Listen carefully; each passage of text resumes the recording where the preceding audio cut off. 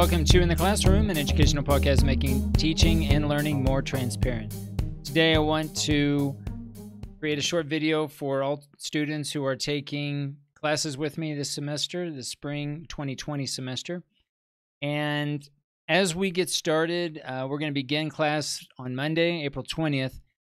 And there's a couple of things I want to discuss about attendance primarily. And again, just to review some of the technologies that we're planning on using for the rest of the semester. The first being Microsoft Teams. So if you haven't already, make sure that you've installed the app on your phone.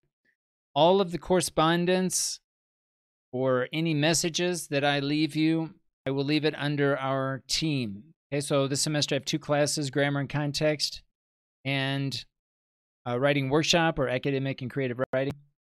So this will apply to both groups. Any messages that I leave the whole group or any announcements I'll make here under Posts. If you go into Grammar and Context 2 under the General channel, under Posts, this is where you'll find all of the posts, so any announcements that I make, and any replies that you make or any posts that you share in the space are going to be public. Anyone can see it. Anyone in our group, I should say. Okay, so this team is specifically for our group, and any messages that you share here under Posts will be shared here. Okay, so primarily, this is where we're going to communicate between all of us, right? If you want to send me a private message, I would go to the chat feature in Microsoft Teams and send me a private message through this platform. I would prefer that you send me one-on-one messages or private messages via Microsoft Teams instead of emails.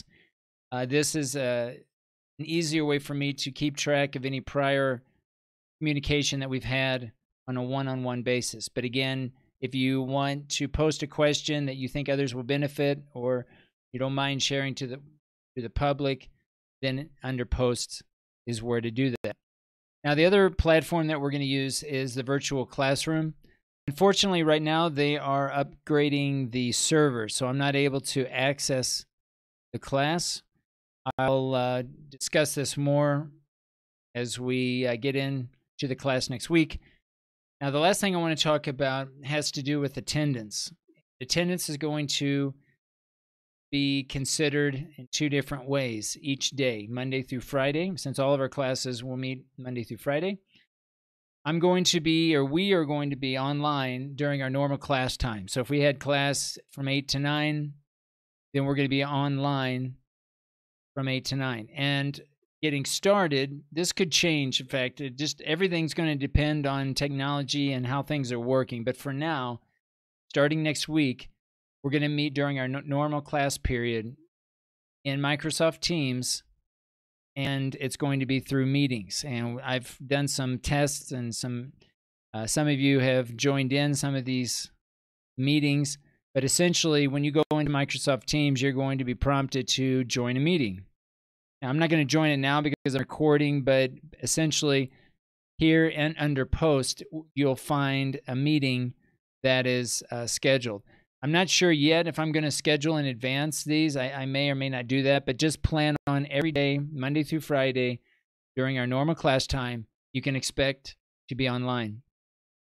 That's one aspect of to be counted as an attendance, as being present. Now, let me back up. If the second aspect of the attendance is going to relate to the virtual classroom. So essentially, if you sign into the virtual classroom, you're going to get credit for the most part. It's not really going to be what you accomplished necessarily, but you're going to be expected to join from my class.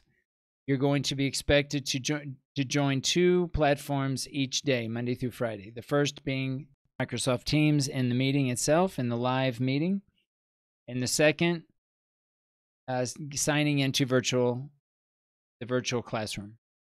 Okay, so for attendance, that's how I'm going to consider attendance. And you're going to need to enter both platforms to get credit for the day.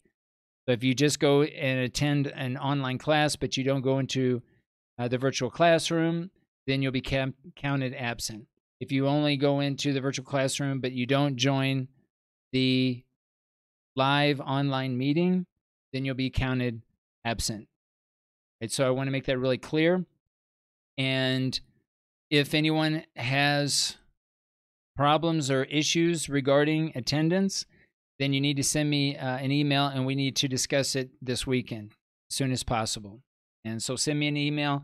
Let me know when we can chat and discuss your situation. But this is going to be our attendance policy for the remainder of the semester. Okay. So I'll be creating other videos later on as we get into it, as I get access to the virtual classroom. So be watching in this space in Microsoft Teams. All of the videos will be uploaded here in posts as I create these, and you can find them all here. So we'll stop there for now, and I'll talk to everybody soon.